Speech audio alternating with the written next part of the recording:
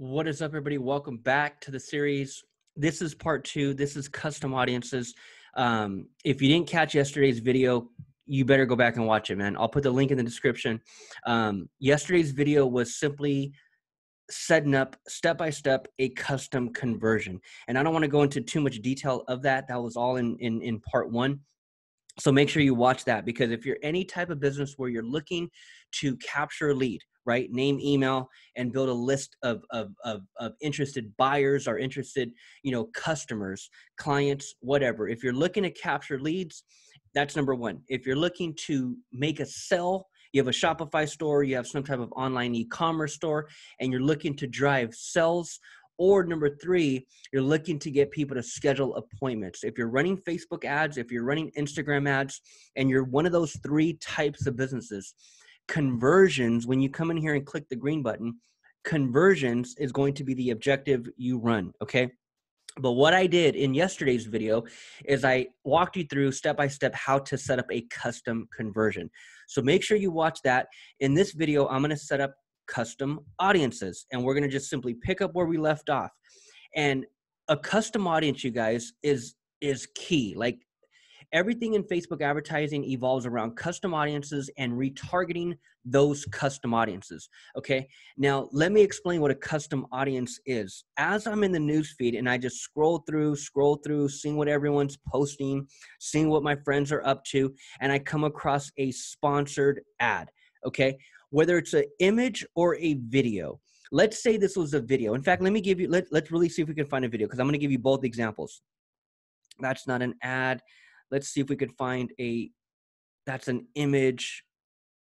And if I can't find a video, it's the same thing. Okay, perfect example. Here's one type of custom audience. One type of custom audience is where I come across a sponsored ad. It's a video. This is a 2-minute video, and now I'm watching 10 seconds, 11 seconds, 12 seconds, 13 seconds.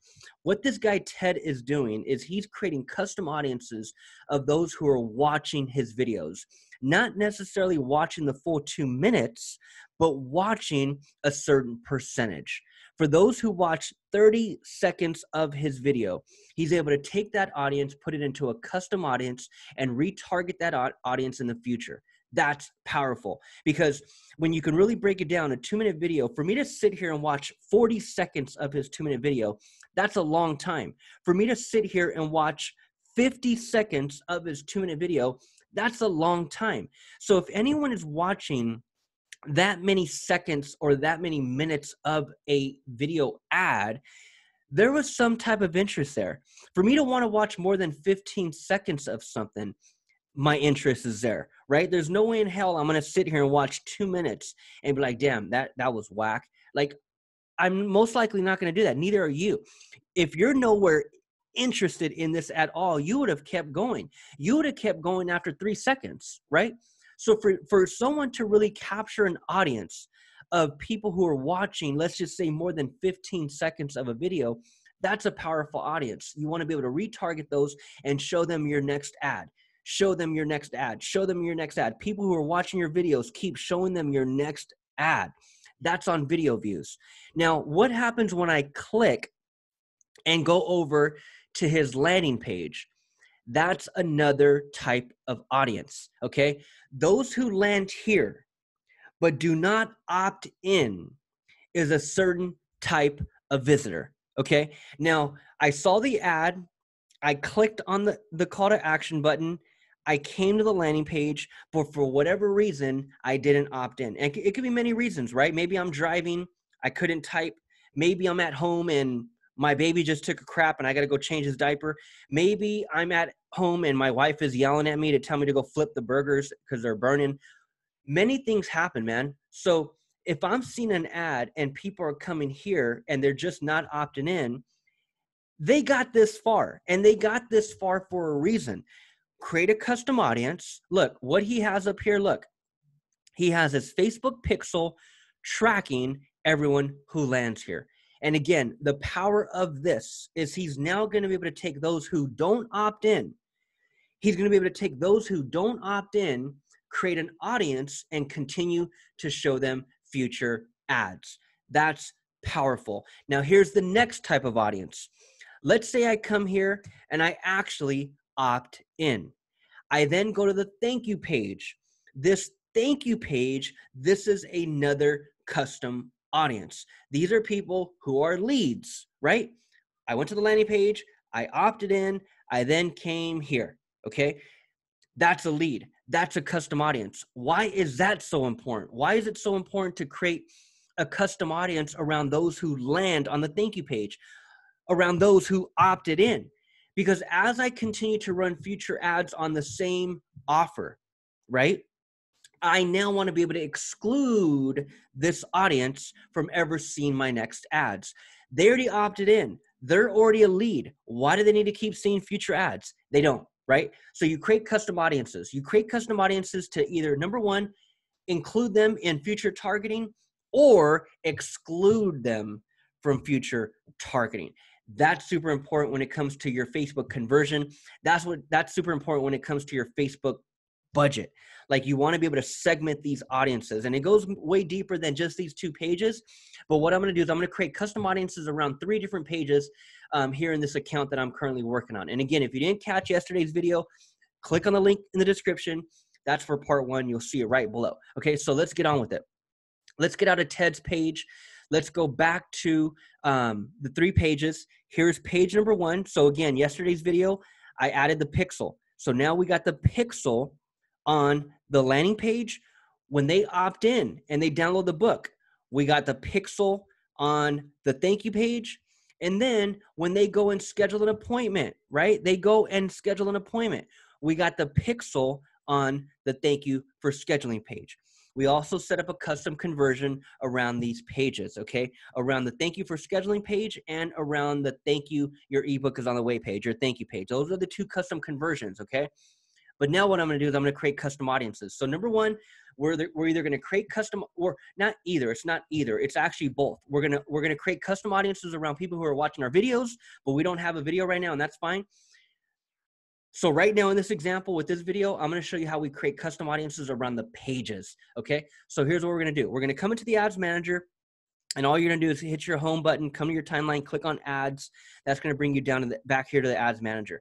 Make sure you're in the right ads account. You click on these dots up here in the top left, and now we're going to go to audiences. Okay.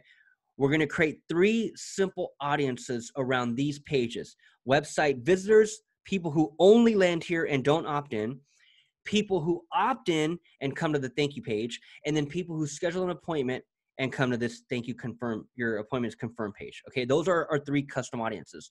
So I'm going to click the 3 dots. I'm going to click on audiences. I'm going to come right over here, and I'm going to click on create a custom audience. And again, over here, I can create many different custom audiences. I can create the video one like I mentioned. I can create an audience around an email list. So if I have an email list of a bunch of people who already opted in, I can export that email list out of my CRM, upload it to Facebook, and create a custom audience. If I have an email list of all my customers, I could export that lead list, upload it to Facebook, and create a custom audience around my list, right? So in this case, and I could do Instagram account, my Facebook page, anybody who engages in my Facebook page, put them in a custom audience so I can retarget them in the future or exclude them from seeing ads in the future, right? So in this case, I'm going to go website, and we're going to simply add our links right over here. So what we're looking for is this drop down, all website visitors. We're going to go very specific, okay? People who visit a specific page. And I'm going to take it to the max of 180 days. So anyone who reaches this page, who lands on this page within a 180-day period, they'll be in this audience, okay? So I'm going to come over here. I'm going to take the link. I only need the URL. I don't need the HTTPS. I don't need the www. I just need this part right here. I'm going to copy that. I'm going to bring it over here. I'm going to paste it in. And here's what I'm also going to do. Okay, this is next level stuff. You got to be thinking like a ninja, okay? This is very precise targeting. There's really 2 types of people who I can call a landing page visitor. There's 2 types of people, okay? Person number 1 is a person who comes to the page and then leaves. They don't opt in, right? They don't download now, right? That's person number one. Person number two also came to the page, but they actually downloaded now, right? They actually opted in. They both fit the criteria. They both fit the title of landing page visitor, right? One opted in, one didn't. So in this case, I want to be very specific. I want to create an audience around those who didn't. Those who did not opt in, I need to be specific about it. Okay, so ebook landing page visitors only. Okay, and here's how I do it. So there's the URL for the page. What I'm going to do is I'm going to exclude anyone who landed on the thank you page. So if you landed on the thank you page, you're not in this audience, okay? If you landed on the thank you page, you are not in this audience, okay? This is only people who did not land on the thank you page in the last 180 days. And they're also people who didn't schedule a call, okay? So I'm very specific. Again, you guys, this is ninja stuff, you guys. So I'm excluding anyone who landed on those two pages. They only landed on the landing page, okay? Very specific. There goes custom audience number one, okay? The next custom audience that I'm going to create is only the thank you page. So these are people, oops, let's go back. Actually, that's not, let's go back. Thank you, thank you, thank you, thank you. This one right here. Okay. These are going to be people who landed on the thank you page. The thank you for downloading my book. Okay. That's this link right here. So they hit the landing page, they opt in, they go to the thank you page. It's this link right here. This is my custom audience. Okay, so I'm gonna hit the blue one again. I'm gonna hit the blue link again, the blue button. I'm gonna custom audience, and this one right here, I'm gonna go specific. I'm gonna go 180, and I'm gonna hit that link. Bam. And this right here is ebook leads. Bottom line, ebook leads. That's that. I don't need to exclude anyone. Bam, right there.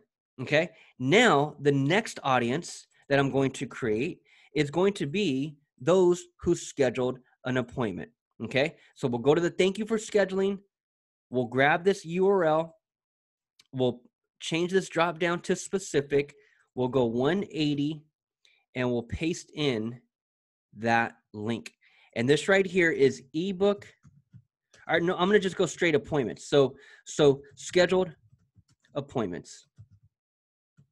Bam. Scheduled appointments. Okay. Create audience. And there it is there, you guys. Hit done. And now Facebook will start to populate these audiences and they'll be ready. So as I start to run ads, okay, as I start to run ads and this pixel starts to gather data, the pixel starts to gather data, that's when these audiences will start to grow, okay?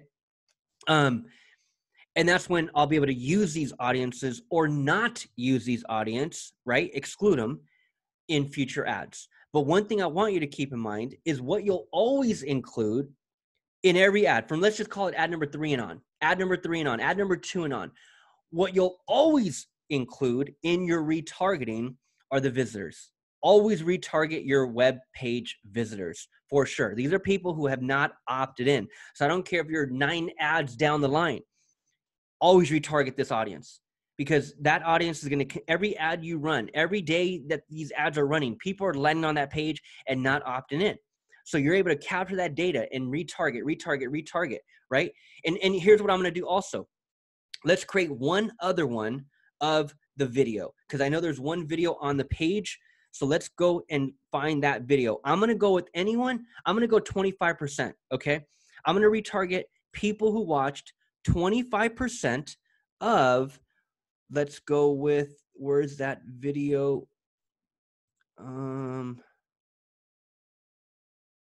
It's actually on this page. This one, right? It's actually this one right here. Now it's not a big one at all, But as we continue to run it, which this is the one we're running an ad on, want to know the secret of creating? Yeah, click learn more to, yeah, perfect. So this is the video. Okay, so the video was uploaded to the business page. I'm about to run an ad on it. And in the meantime, I'm going to create a custom audience at the same time. Okay, so anyone who watches this video for at least 25%, okay, 25% watched 25% of first video. Okay, watch 25% of first video ebook. Okay, that right there, you guys, create audience.